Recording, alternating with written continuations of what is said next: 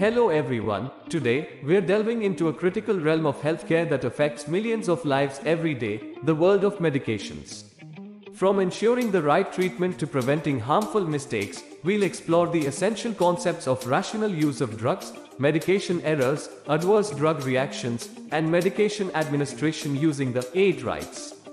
In this video, we'll uncover the importance of making informed choices when it comes to medications, the impact of medication errors on patient safety, how to recognize and manage adverse drug reactions, and the fundamental 8 rights that guide healthcare professionals in safe and effective medication administration. So whether you are a healthcare provider, a patient, or simply someone curious about medication safety, stay tuned. We are about to embark on a journey that will empower you with knowledge and tools to navigate the complex world of pharmaceuticals safely and responsibly. Let's get started.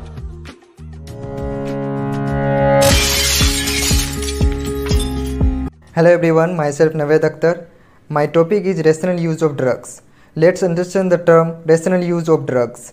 Rational use of drugs means using medication in a way that maximizes their benefits while minimizing potential harm. It involves prescribing, dispensing, and administering drugs based on evidence-based guidelines, considering factors like the patient's condition, the right drug, the correct dose, and the most suitable route and duration of treatment.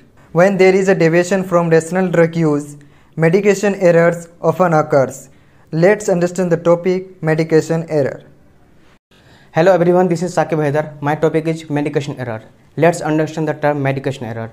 A medication error is any preventable event that may cause or lead to inappropriate medication or patient harm while the medication is in control of the healthcare professional client consumer.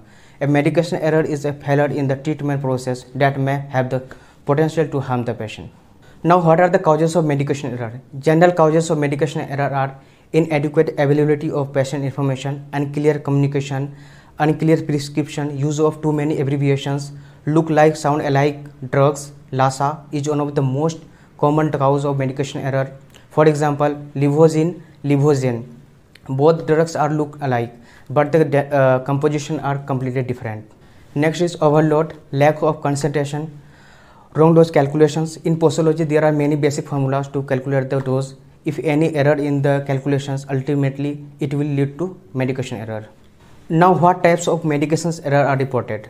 Common types of medication error are reported as prescription error, transcription error, indent error, dispensing error, administration error, documentation error. Now, some categories of errors are no error, capacity to cause error, error that does not reach the patient, error that can cause temporary harm, some error can cause permanent harm, some error can result in death. For the awareness of medication error, students of various semesters of GYAN School of Pharmacy perform skit and nukkad natak in communities and public places. At last, medication error can lead to adverse drug reaction, that is ADR. Let's understand the topic ADR. Hello everyone, myself Riaz. Today my topic is ADR.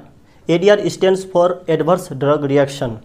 According to World Health Organization, a response to a drug which is noxious and intended and which occurs at doses normally used for the prophylaxis, diagnosis or therapy of disease or for the modification of physiologic function.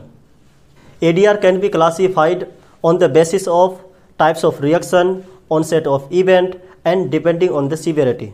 Now, classification of ADRs depending upon the types of reaction.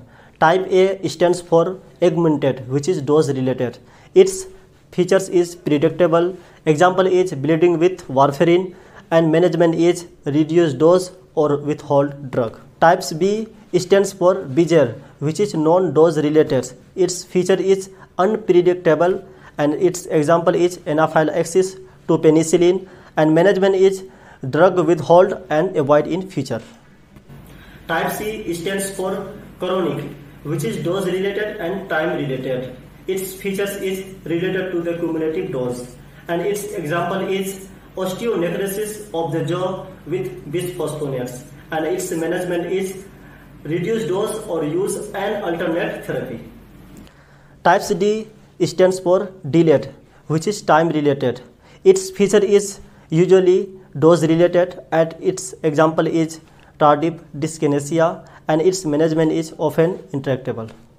Types E stands for end of use, which is related to drug withdrawal, and its feature is occurs after withdrawal of some drug, and its example is withdrawal of benzodiazepines, and it causes insomnia, anxiety, and its management is reintroduce drug and withdraw slowly. Types F stands for failure, which is related to unexpected failure of therapy, and its feature is often caused by drug interactions, and its example is resistant to antimicrobial agents, and its management is increased doses. Now second classification of ADR is onset of event. Acute less than 60 minutes, subacute 1 hours to 24 hours, and latent more than 2 days. Now third classification of ADRs depending upon the severity. First one is minor ADRs, second one is moderate ADR, third one is severe ADRs, and fourth one is lethal. Minor ADRs, no therapy, antidote or prolongation of hospitalization is required. Moderate ADRs requires change in drug therapy, specific treatment or prolonged hospital stay by at least 1 day. Severe ADRs, potentially life-threatening, causes permanent damage or requires intensive medical treatment. Lethal, directly or indirectly contributes to the death of the patients. We can monitoring ADRs in following steps. First one is detection of adverse drug reaction. Second one is documentation of adverse drug reaction, and third one is reporting serious ADRs to pharmacovigilance centers, and fourth one is assessing causality between drugs and suspected reaction. Now reporting an ADR. Who can report? All healthcare professionals like clinician, dentist, pharmacist, nurses, etc. and non-healthcare professionals including consumers can report suspected adverse drug reaction. Where to report ADRs? Suspected adverse drug reaction reporting form can be sent to the nearest adverse drug reaction monitoring center, that is called as AMC, or directly to the National Coordination Center NCC, and also call on helpline to report ADRs, or can directly mail this field form to the pharmacovigilance center. What to report ADR? Report serious adverse drug reaction. A reaction is serious when the patient outcome is life-threatening, hospitalization, disability, and report non-serious adverse reaction, unknown, non-frequent or rare adverse drug reaction due to medicine, vaccines, and herbal products. ADRs can be managed by following steps.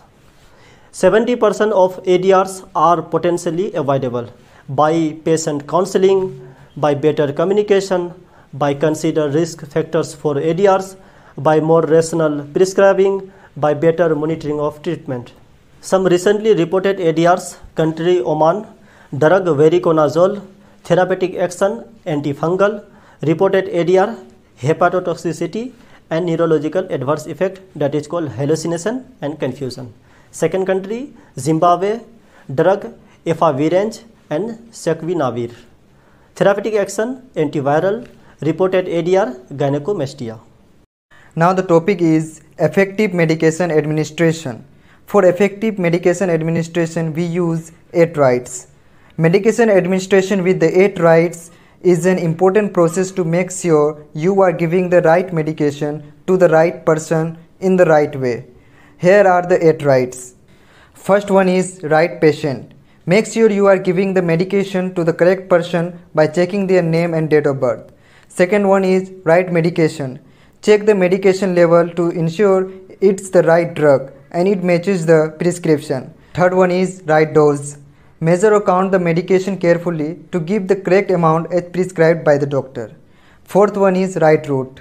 Administer the medication using the correct method, such as swallowing a pill or injecting if needed.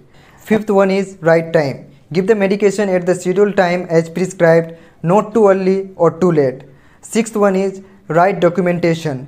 Record the medication administration accurately, including the time, dose, and any reactions. Now the 7th one is right to refuse. Respect the patient's choice to refuse medication, but inform the healthcare team if this happens.